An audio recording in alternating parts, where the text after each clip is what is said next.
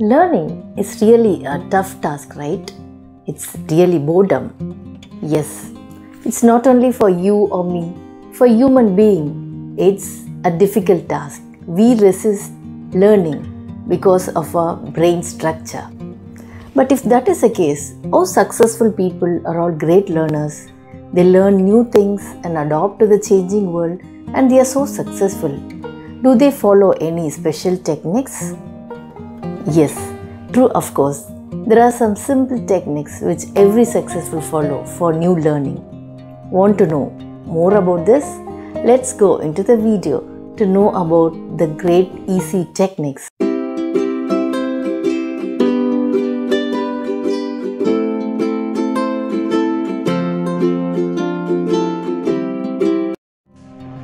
In this video, we are going to see the neuroscience behind learning new things and the tactics to learn easily. First, let's see the neuroscience behind the new learning. For learning new concepts, our brain needs more energy. When we take up a new learning, prefrontal cortex, which is a conscious part of the brain, plays the important role. The brain needs more energy to run this prefrontal cortex, and moreover, it has a small bandwidth. Hence, it can concentrate only on one work at a time. This explains the reason why we get tired when we try new learning or new things, and thus we experience pain and discomfort whenever we wanted to learn new things. Hence, neurologically, we can prove that human beings resist new learning. Now, let's see the techniques to learn easily. The first technique is chunk splitting. Reading the complete content at a stretch stresses our brain too much. Hence, we need to split the content into small chunks for easy understanding.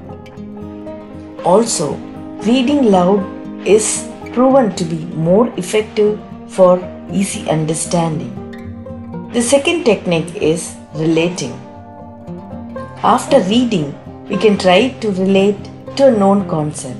For example, if we are learning about eyes, we can relate to a camera. Thus, relating with a known thing, we remember better.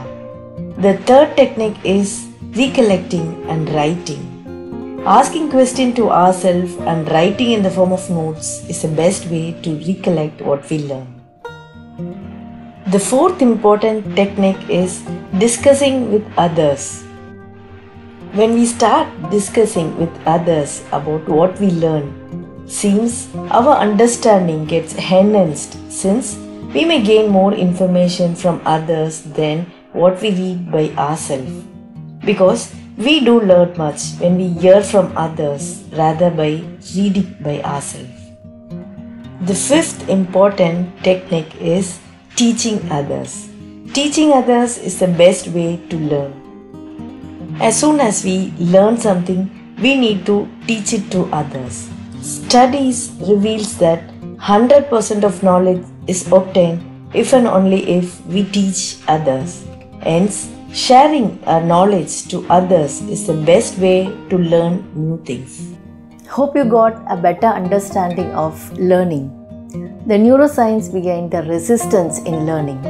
Well, henceforth use these simple techniques of learning, like dividing your content into small chunks so that you'll feel easy to learn. And secondly, by taking notes and repeating yourself and discussing with others, and finally, more importantly, teaching others, sharing your knowledge with others. By this technique, you will never forget what you learn. So, teach others, share your knowledge.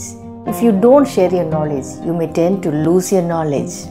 A candle never loses its light if it lights another candle. So, learn and teach others. Hope you enjoyed this video. If you like, please do share and subscribe.